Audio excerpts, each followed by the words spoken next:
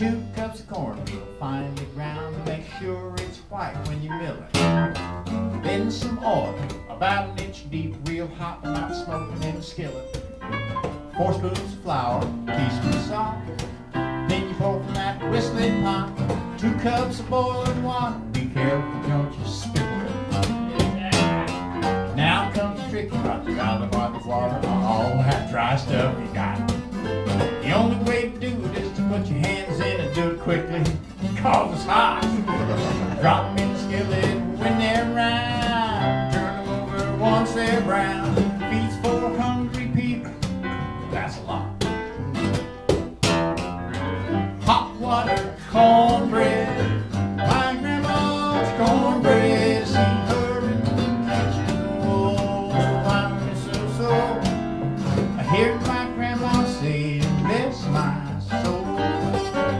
Well, it takes me back to childhood Sunday mornings. Grandma singing in some mystery key.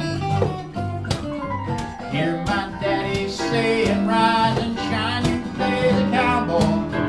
Someone's in there cooking that special treat for us to eat, and I know just what he's talking about. I jump out of bed, gotta be my grandma's sweet cornbread. Hot water, cornbread. My grandma's cornbread. See her in the kitchen. Oh, I miss her so. I hear my grandma saying, bless my soul.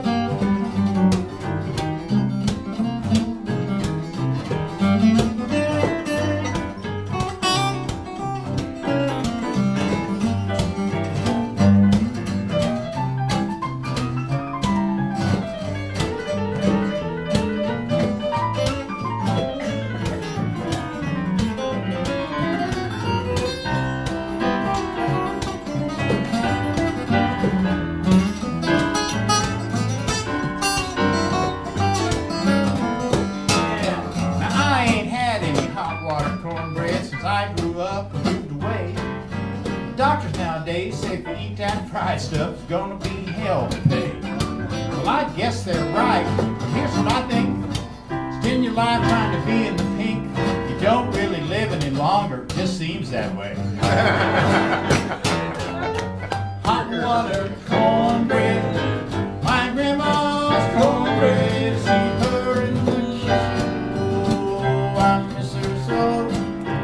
Hear my grandma saying, bless my soul. Hear my grandma saying, bless my soul. My grandma used to say,